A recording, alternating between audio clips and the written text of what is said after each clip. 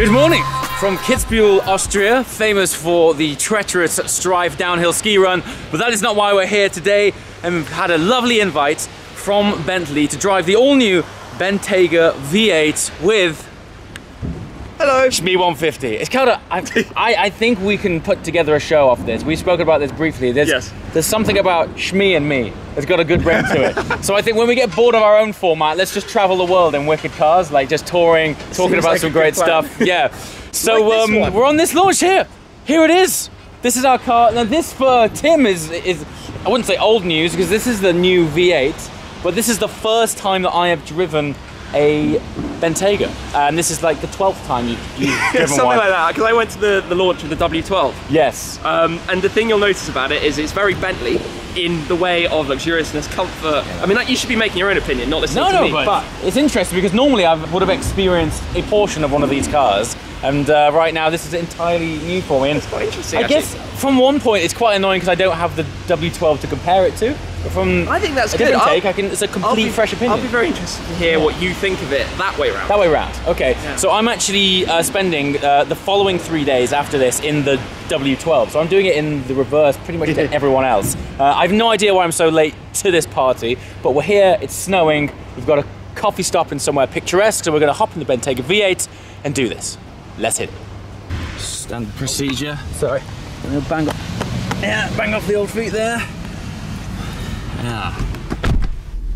I would say this is the first turn of the wheel in the Bentayga, but technically we have just been driving for 20 minutes. But as far as you're concerned, it's the beginning. It's the beginning. We found a nice location. Yes. So I learned something every day about Tim. You love a good log shot, don't you?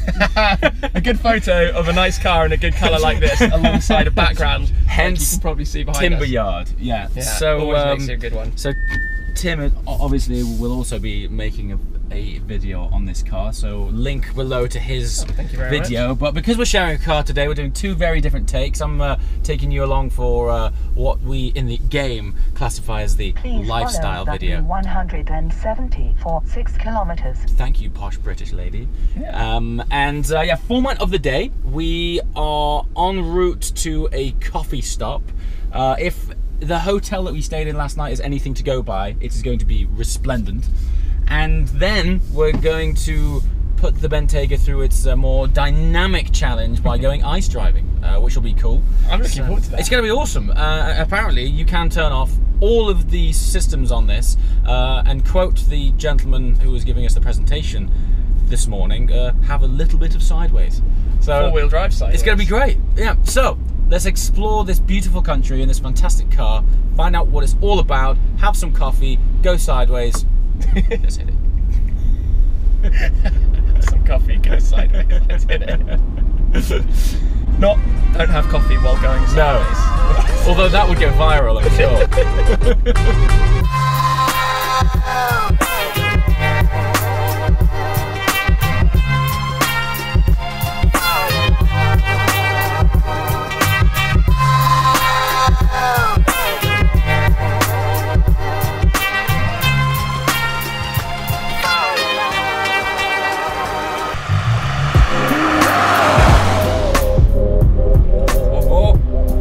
Well, it sounds good. So we've now found ourselves conveniently on a tight, twisty mountain road, winding our way up to where I believe our coffee stop will ultimately be. But I believe this is now the opportune moment to talk about the characteristics of this car, because it has been described as having the dynamic range of the Continental GT, the luxury of the Bentley Mulsanne, and interestingly, the practicality of a Range Rover, which I found fascinating because obviously that is a direct competitor to this car. And interestingly for me, I am also the owner of a Range Rover, so it's an interesting place to sit because I also have an Audi RS6. Now, the reason I mention that is because I actually use that car as my more dynamic daily driver. I find it's the car that I drive when I want something practical but also a bit more sporty and dynamic. This is saying that it offers the luxury on top of that of a Mulsanne. Bentley as a whole right now, the interior game on these guys, they are killing the game. It's good, and the versatility, or what you get for your money. Because remember, this is a £30,000 cheaper car than the W12 version. Yes. £136,000 for one of these. That's quite a difference. For that, you get this incredible level of luxury. Like all of this carbon fibre trim is everywhere. Yeah. And the materials, the leathers, the metal bits that you press and pull and touch. Yeah. And I can tell you, excuse me, losing my voice. I've used the Bentayga to go to IKEA. Yes. I did 3 runs in a Bentayga in IKEA. Yeah. And I was buying like 2.30 m tall wardrobes and stuff. That's amazing. And, like using it how a practical, versatile SUV should be used. So with that as a case study then, clearly it ticks the practicality of a Range Rover. Big time. No problem. Big time. As it happens, I actually had a transfer from the airport to the hotel in a Bentley Mulsanne, and I'm actually going to say that the interior on this is actually a step on. I think it's beautiful. Well, it's a slightly newer generation, right? Yeah. I mean, the Mulsanne's been through a facelift, so to speak, but at the end of the day, it's a model that's nearing the end of its life and not the beginning. Exactly. So interestingly, I've had the opportunity lately to spend some time around some other Volkswagen Audi Group products. I filmed with the Lamborghini Urus a few weeks ago in Dubai. That product and this product are based on the same platform of the VAG Group, call it the MLB platform, which is basically the chassis which is shared across this car, Audi Q7, Urus, Cayenne, and some VWs and Skodas. Yes, that's it. So there's a two-sided argument to this. On the one hand, which we were talking about earlier, it gives the group the opportunity to throw a lot of investment into one platform and therefore make it the best it can be. The trade-off with that, and I'll come around to why this thing is cool, the trade-off of that is obviously there's multiple cars sharing the same components. Now, one of the remarks I made upon first stepping into the Urus was, yes, it has a lot of Lamborghini DNA and design language in it, but there was sort of no escaping this sort of Audi feel about it. Like, there was lots of switchgear and things and buttons that, as an RS6 owner, I sat in front of that wheel and I was like, wow, I'm back in an RS6. You noticed that more than me, for sure. Big time. I was like, wow, that's off, like that button's there. You know, it all sort of felt very Audi. This car, and this is why this is different, I would say Bentley, and this is why their interiors are so special, they do everything in-house. Now, if you look around the switchgear on this car, there is very little componentry that is shared with the VAG Group. The only things I can see are a few of the controls on the steering wheel, and that's been very well disguised by adding this iconic Bentley Knurl switchgear. As well. Same here, right? These dials that are similar to Audi with climate control settings, but they're finished again with a very nice surround. But what's really nice is, because Bentley do all of their interior in-house, like it is designed, manufactured, like produced in-house, that's why it has this totally different, iconic Bentley feel about it. And I think that's why, for me, as soon as I step in this car, it feels completely like its own stand-alone brand. This stitching here, for example, this is a new cross stitch, aesthetically beautiful, but to give you an idea of how much level of work and craftsmanship Bentley put into their cars, to apply this stitch in the car takes 30 hours of work. Now, you might say, sounds reasonable. As a slice of context, to build a complete new Mini takes 10 hours. So when I say Bentley specialise in luxury interiors, that is really where I feel I get in this car, and to touch and interact with every surface really stands it above everything else, which is literally from the same family. So yeah, that for me right now is the biggest takeaway, that I really do feel like I am in Bentley. So they have a proprietary anti-roll system in this, which, to give it some context, generates over 1,000 Newton meters of torque to keep this car level. What's interesting about that is that this engine only develops 770 Newton meters of torque, so the thing that keeps this thing flat is more powerful than the thing that propels it forwards, which I think is pretty awesome. That's a good stat. Yeah.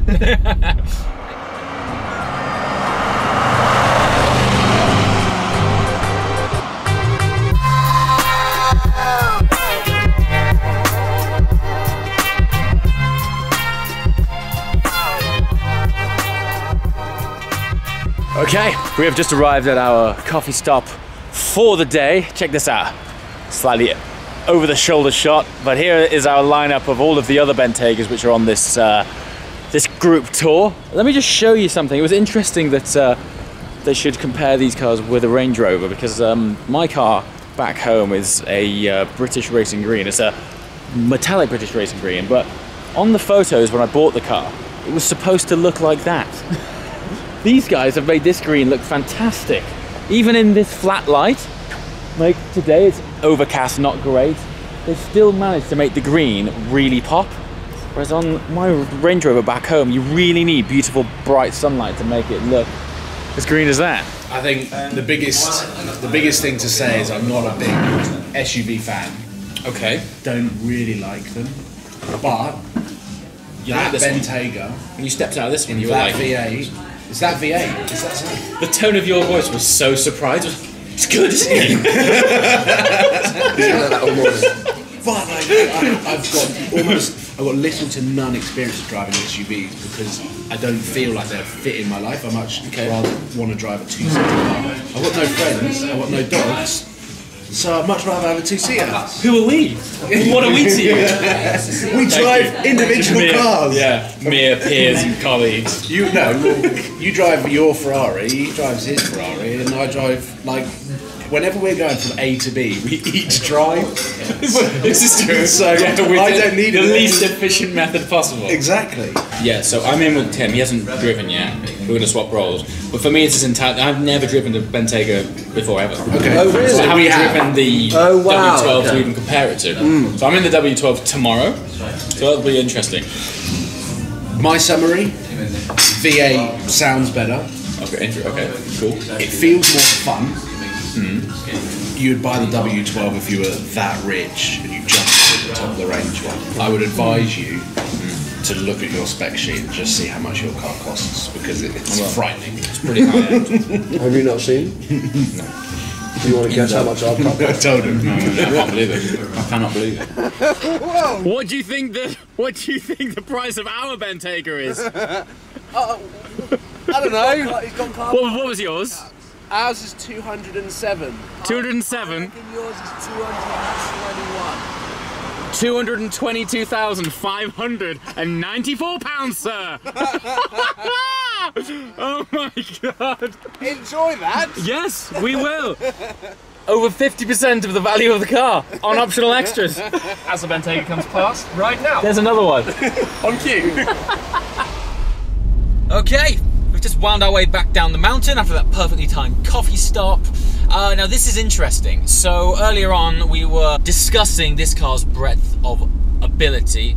Bentley themselves has positioned it as being a sort of continental GT on stilts with the luxury of the Mulliner. Now, case in point, we've been driving in sport mode. We are on a piece of tarmac which is the worst we've seen all day. It's broken, it's bumpy, there's potholes, there's undulations. Now in sport mode, you can probably see both myself and Tim kind of having a bit of a bump around. We've just been playing with it, and I wasn't filming at that time, and I've been compelled to switch on the camera and talk about it because I'm honestly shocked at the difference. You turned it up to comfort. That the is active anti-roll does its stupid. stuff. Yeah. And the terrain is the same horribly broken it's tarmac. horrible. I'm looking at bumps with my eyes that aren't coming through the steering wheel. It's really weird. I think the most impressive thing though is if you have a sliding scale, how far it goes to both ends. Yeah. It's dynamic in a proper way. It really drives is. flat when you're on it, yet it rides over this stuff. Like if you were driving this stuff well. in a sort of carbon tub track focused supercar, Shake the you'd be hairs like, out of your mustache. Okay, Shmi is now in the driving seat, coffee break done. We conveniently find ourselves on the Autobahn in the de-restricted section. So you know what that means. The only caveat is we are on winter tyres, which automatically limits the car to 230 kilometers an hour. But Which you means know what's funny is, find it. up to this point so far, we're already at like 180 kilometers an hour. It is madness. Just cruising like Love the anyway. Foot Autobahn. down, feel that torque as the numbers You pick up. can constantly feel that pull. Over 200 with relative ease there. And as you mentioned earlier, when you really plant your foot, the pitch of the car is still really flat. It doesn't, for the weight and size, it doesn't pick like, up anywhere near as much as you think it might. But it's interesting because you can still feel it get that sort of traction squat. Yes. But it doesn't roll back. It's really impressive. The momentum. Here we go. What are we on now? Unfortunately, it's a touch too busy, but what's interesting is all the way up there, the pull feels linear and the same. There's no drop off. No, completely all the way through. Really beginning to like this car. Very cool.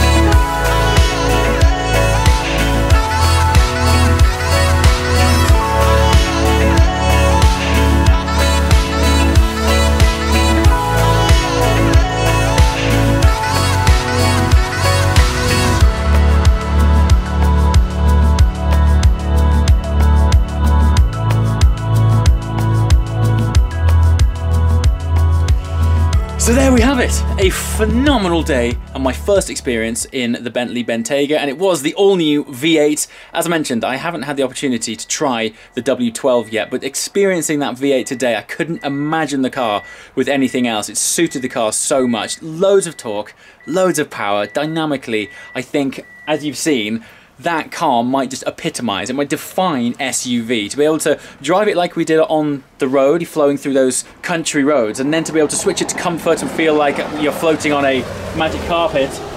To be able to do this on ice, driving sideways, you can turn off all traction, and you've seen it. We were on the lock stops, penduluming that thing around like it was a proper supercar. So I am truly blown away by it. Up until this point, I'd only ever read about Bentaygas, and friends who had driven them told me about them and how good they were. And I've got to be honest with you, when the Bentayga launched, I thought the styling wasn't that great. This new styling pack, particularly the carbon pack on the exterior, it's sort of changed the overall lines and shape and feel of the car, and it's looking so much better. So I am now spending a few more days in Austria, and it just so happens that Bentley have lent me another Bentayga to go and explore this wonderful country and this fantastic mountain range. Might go and do a dab of skiing, find out what this car is all about. So stay tuned, please subscribe if you like what you've seen, and also if you're a regular subscriber to this channel and haven't been getting the alerts for when new content launches, it's because the algorithm of YouTube right now is changing and being a bit funny. So if you want to know when a new video is dropped, click the bell next to the subscribe button on this channel and you'll be first to know when a new video drops. As always guys, thanks for watching. I shall see you next time. Ciao.